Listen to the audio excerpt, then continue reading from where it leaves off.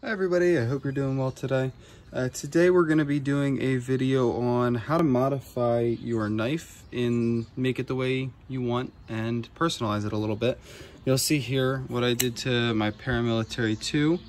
I rounded the spine, I did an acid etch on it, which looks great, and I added a sharpening choil right here so you could sharpen all the way up to the edge.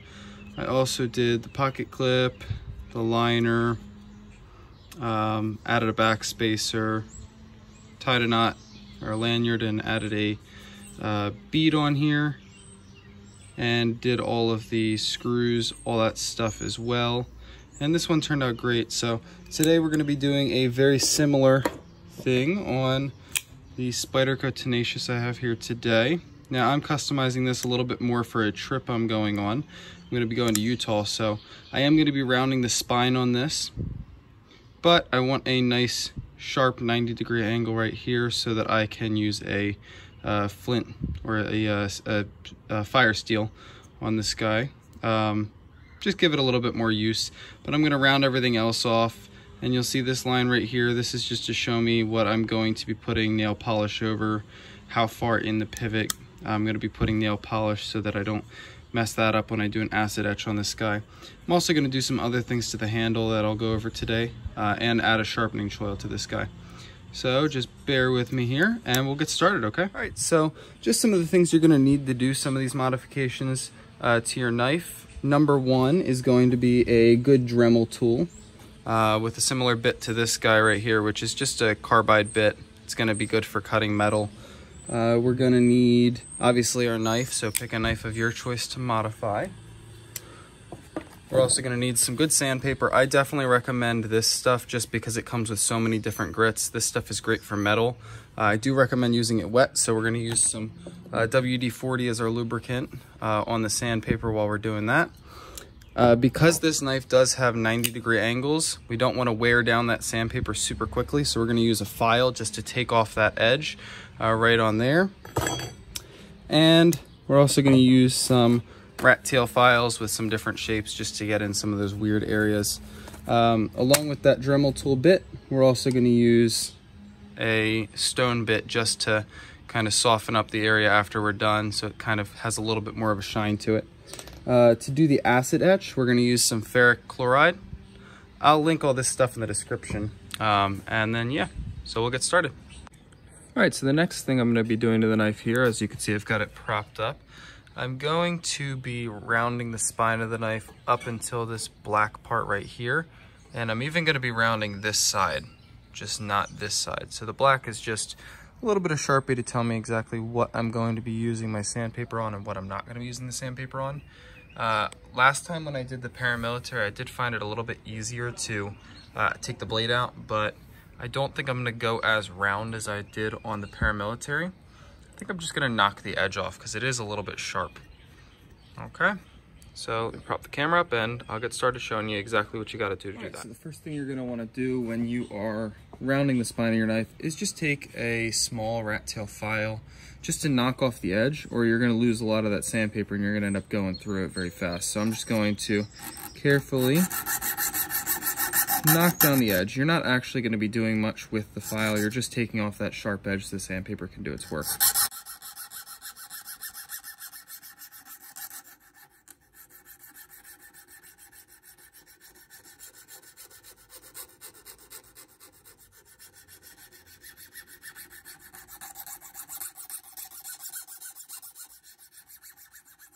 All right, next what I'm going to do, I'm going to take some 500 grit sandpaper. If you go any lower, you're just going to kind of rub that sandpaper right off of the paper, which you do want to avoid. So I'm just going to take some 500 grit sandpaper, cut it into like a 4 or 5, 6 inch length, just so that you have a little bit of room that way you can kind of do like a stropping on the back of the spine in some different angles. So you're going to take some WD-40 or whatever lubricant you want on your sandpaper. Spray some of that on there. Don't be shy, you can put a little bit on there. And then you're just going to start sanding it down.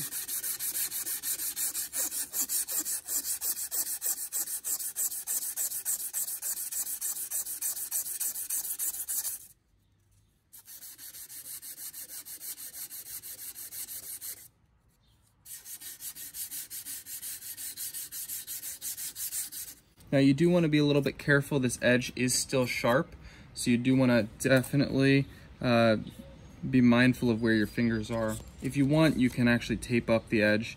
I've done this a couple times. Famous last words, I know, but we'll see what I can do here. As you can see here, I have rounded the spine to my liking. It's kind of hard to show on camera, but it's nice and rounded right up here. You see all the stuff that comes off, so I'm clearly removing material. And this edge right here is still at a 90 degree, which is what I want, but this side is just as rounded as this whole area, which is definitely nice. Next, I think what I'm going to do, I might kind of chamfer the edge of the spidey hole a little bit, because it's sharp enough it removes nail material, and that kind of bothers me a little bit. And then we're on to adding a sharpening choil. Alright, so next we're on to adding the sharpening choil, which just gives you a little bit more area to sharpen, gives you a little bit more ease of use when sharpening. We're going to add it right down here, right at the edge. So let me lower the camera and we'll get started. I should also say that I am using one of these carbide bits. It's good for metal. You do want to make sure you keep the metal cool, or you're actually going to take off the heat treat and the tempering that is done on the knife originally. So do you want to keep it cool? So we're going to do a couple passes and rinse it with some water. All right, and with that being said, we're going to go ahead and get started here.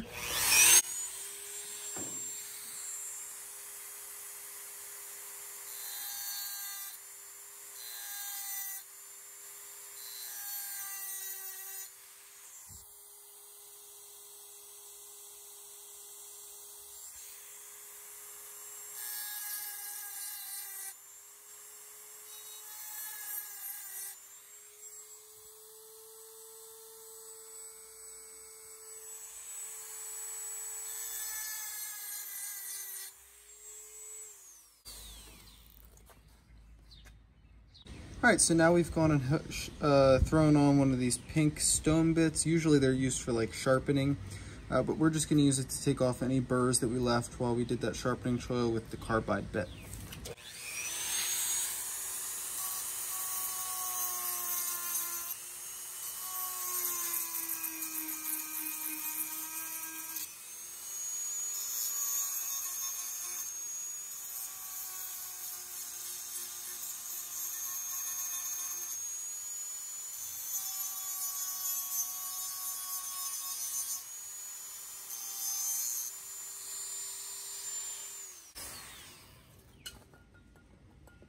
Alrighty, so at this point, what we've done is we have rounded the spine, leaving that little bit of sharpened area for using some fire steel, chamfered the inside of the spidey hole, and added that sharpening choil.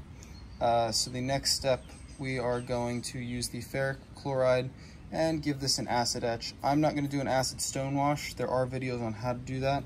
I'm just going to do the straight up acid etch. I'm also going to etch the liners and the pocket clip and some of the pivot screws and all that stuff.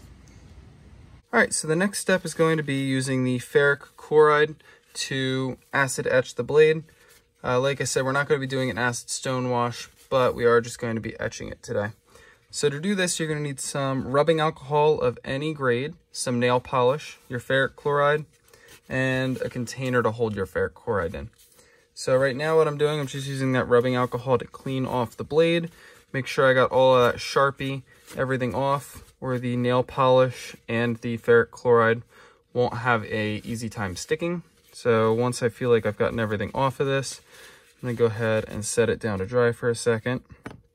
And now we're gonna figure out exactly where I need the nail polish to go so that I don't mess up the pivot, so the blade still opens smoothly, and so I don't have to resharpen this in this case.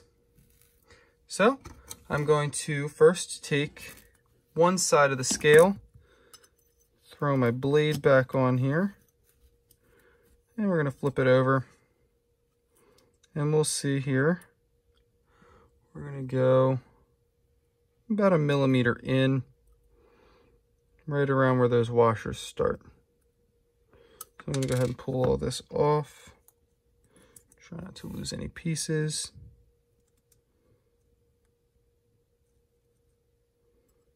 And we'll pull one of these washers off as well. All right, so what we're seeing here is we have a little bit of room, maybe 2 or 3 millimeters that we need to coat with the nail polish around the pivot and inside the pivot so that we don't get any of the acid etch happening on that area. So let me go ahead and do that real quick.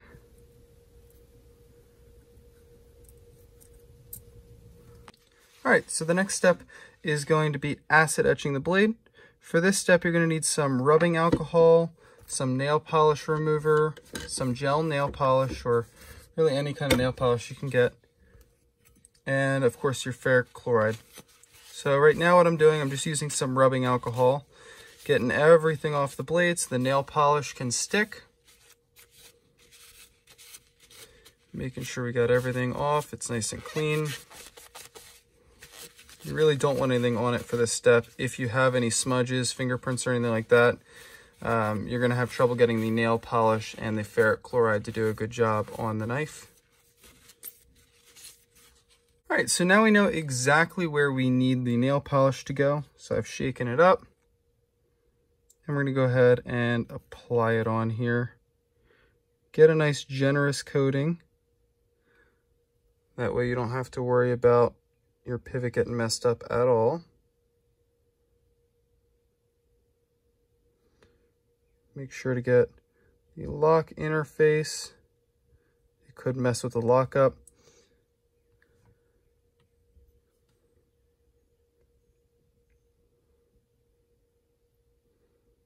And the detent ball area, as well as inside of the detent stopper.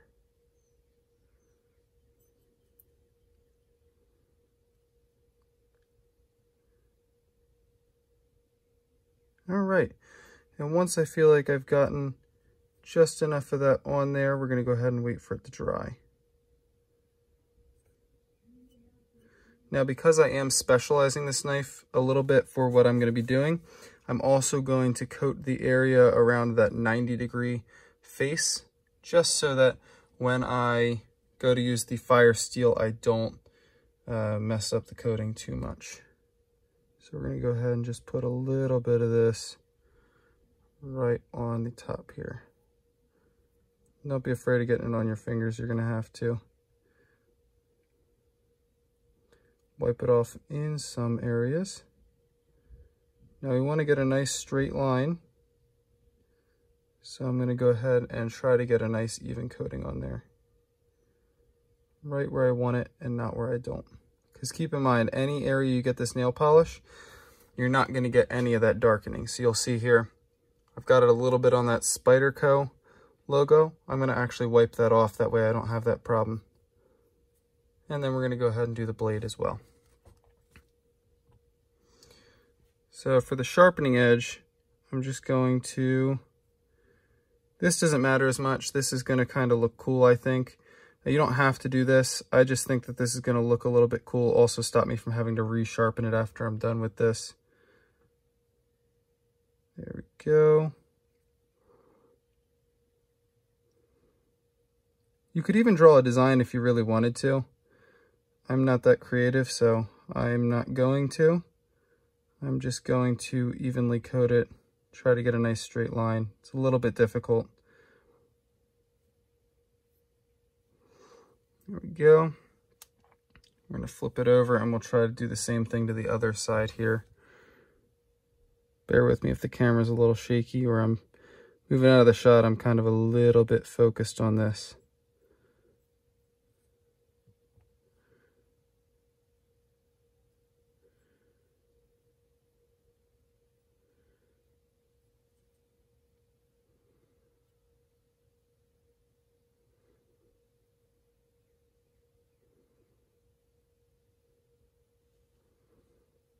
All right, so we're going to go ahead and set this down to dry nice and carefully. And we'll come back to that in a couple minutes. And once that's dried up, we're going to put another coating on, wipe off any excess nail polish, and then we'll go ahead and get it started in the acid etch. All right, guys, so we've got our nail polish all over the blade. It's all cleaned up exactly where I want. and I've cleaned up the blade so we don't have any gunk on it at all. So it's nice and clean, and we've definitely got that pivot nice and coated so we don't get anything messed up there. So I'm going to go ahead and dunk this guy in the ferric chloride right now. And we are starting to go. We're going to leave this in for 10 minutes, okay? So we're going to go ahead and start that, and we're going to make sure we got it completely submerged. All right, so I'll see you guys in 10 minutes.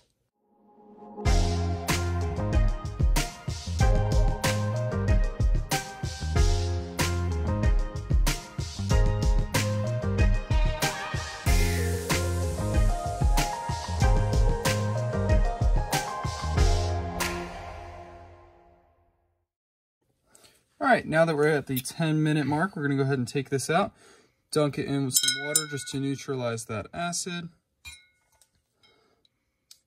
Great. Let that sit in there for a minute.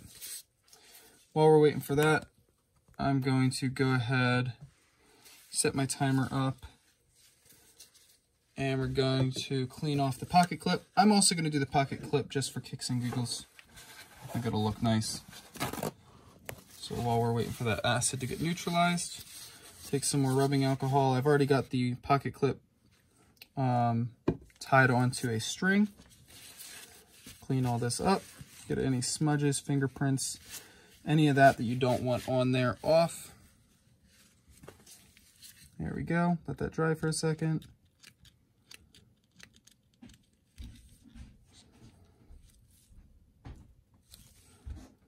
All right, and we're gonna put that in for the same 10 minutes.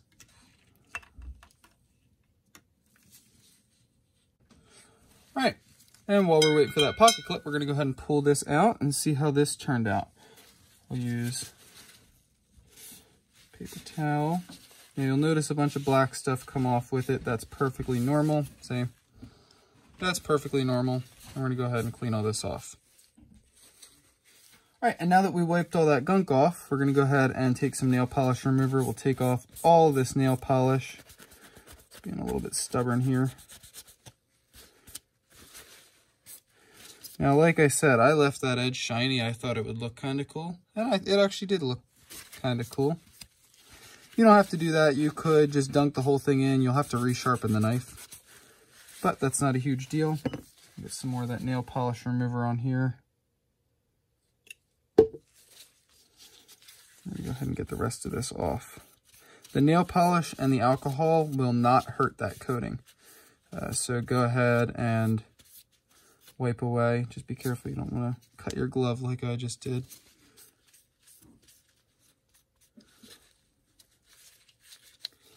We'll get it off of everywhere we put it.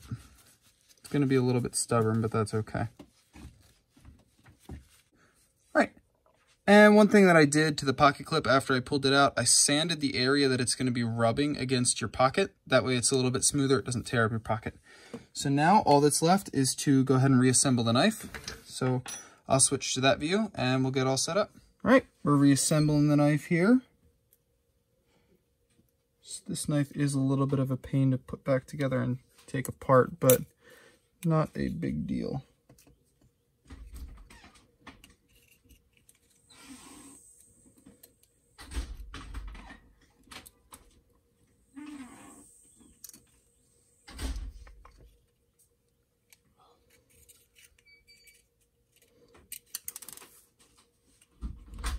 Pocket clip first.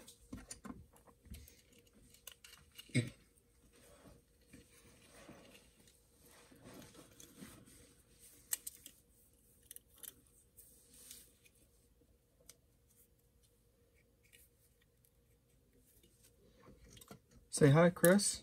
What's up? What is your non-knife person's opinion of this process? Looks cool. Complicated. It's not too complicated. We already did it to one of your knives. Yeah, I know. I was there. Stop being such a sourpuss. This is your channel too.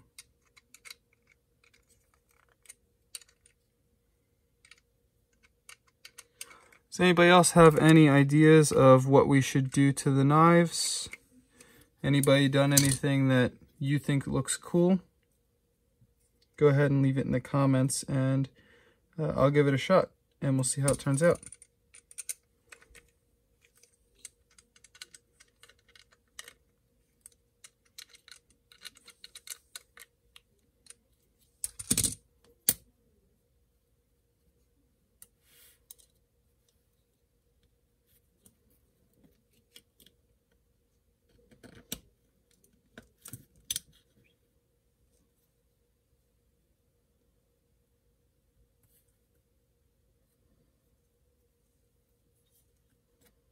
What have we got going on here?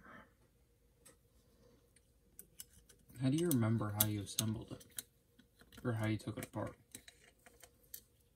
Well, how you took it apart isn't necessarily going to be the best way to put it back together. So then how do you know how to put it back together? Generally, all knives are the same concept, as long as they have similar pieces. So, like this knife is a little bit of a pain because it's got a free moving stop pin.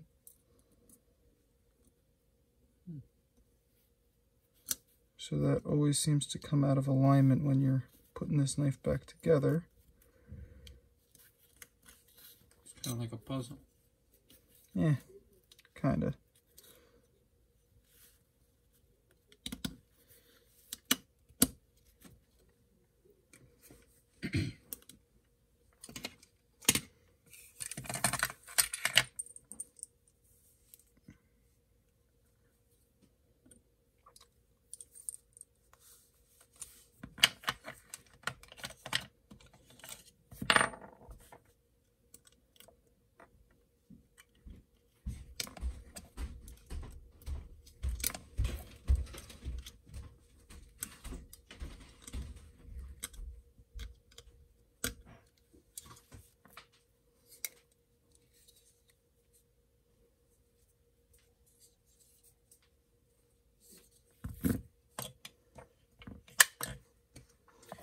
Now we're going to go ahead and throw all of the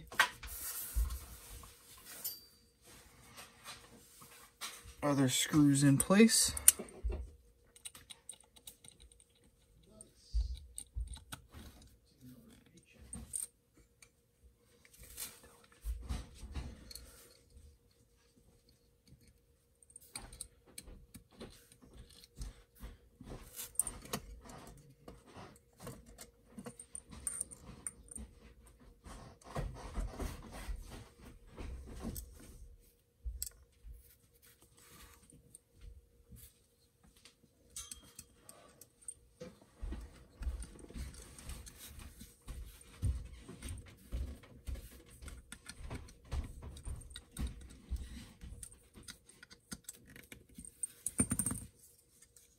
All right, and just like that, you've got a customized knife.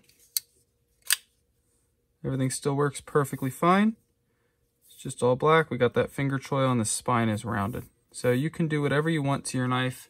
As long as you take some precautions, the knife will turn out just fine.